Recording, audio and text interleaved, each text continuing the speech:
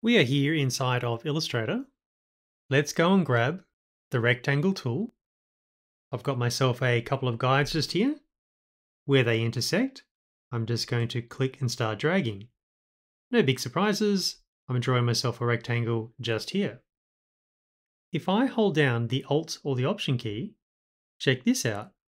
What I am drawing is now centered about the point where I started drawing from. So that's without the Alt or the Option key, and that's with. Of course, guys, if we include the Shift key, we can draw ourselves a nice square. Let's undo that and go and grab the Ellipse Tool. Same as before, let's start just here, click and drag.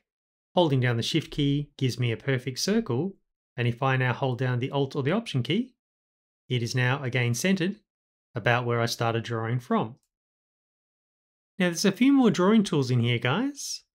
The Polygon tool and the Star tool, they operate in the same way. I'll just demonstrate with the Polygon tool.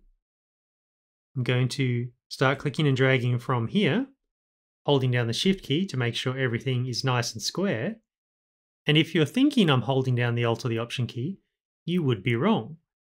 These kinds of shapes just naturally draw from the center. So in these kinds of shapes, you don't need that Alt or the Option key. So I hope that helps you out there with your drawing here inside of Illustrator, guys.